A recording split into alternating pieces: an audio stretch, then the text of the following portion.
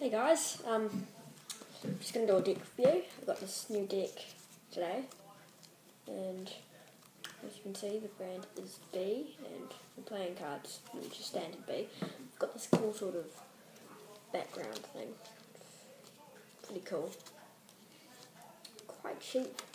Let's open it up. I already took the plastic off because I wanted to.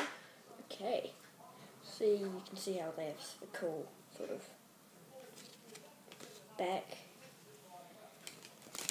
They spread out they spread out really nicely. They're really cool. You can do loads of tricks with them. You can't really do any colour changes. It's like, don't think colour changes would be very good on this because, as you can see, it's all sort of red on the other side. So if let's say you've got a double lift and you have to do it like this, you can see it sort of.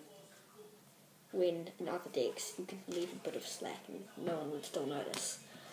I still think these are pretty good because, yeah, these are pretty good.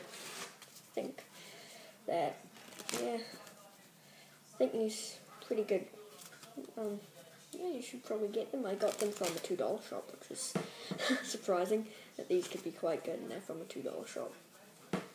If you can't find them anywhere near you, then just search it up if you want to get these. They're good for starting off, I guess. Yeah. Cool. Sound pretty well. Yeah, cool. I guess, yeah.